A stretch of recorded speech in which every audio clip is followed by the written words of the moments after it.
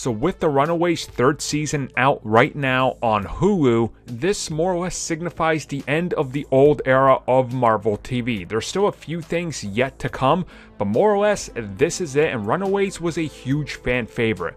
Let's talk about why everything fell apart.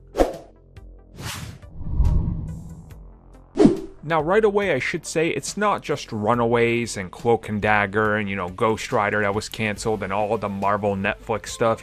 There was a lot of pieces in play with various different studios having hands-on with different projects and everything that all kind of led to such rapid cancellations of everything. Now, of course, when it came to the likes of Cloak and Dagger and the Runaways, the fanfare was there. When you look at the other one like Ghost Rider, it wasn't even shooting already, so cutting costs and not even going to production saved them. But back to the Runaways, recently sitting down with The Wrap, which you guys can find the article linked down below. Unfortunately, you do have to subscribe and pay for it if you guys want to read the entire thing, and I'm not going to go over the entire thing they say in that article, but what they do talk about is rather eye-opening.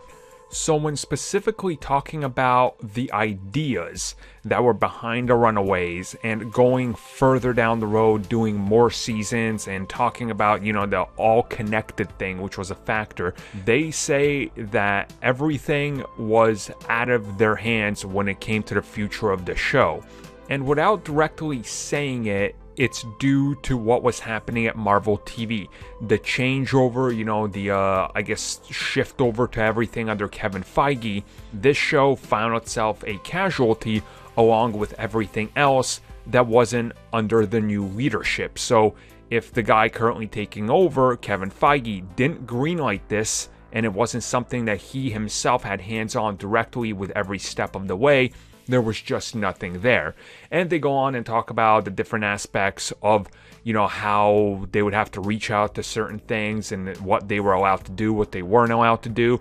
And you kind of just get a sense of the corporate mentality that was there the entire time, and kind of how everything on TV, from Agents of S.H.I.E.L.D. to Runaways to everything else, how they were kind of hamstrung almost in every way. But now, of course, with this show doing what it did, having 3 seasons, and then other shows that also didn't get to complete their arcs, it seems like, in that piece at least, like they don't believe they'll ever get to complete or maybe even continue with these characters anywhere. So it looks like what was done is done, and that's more or less that for a majority of the characters that were a part of that entire thing.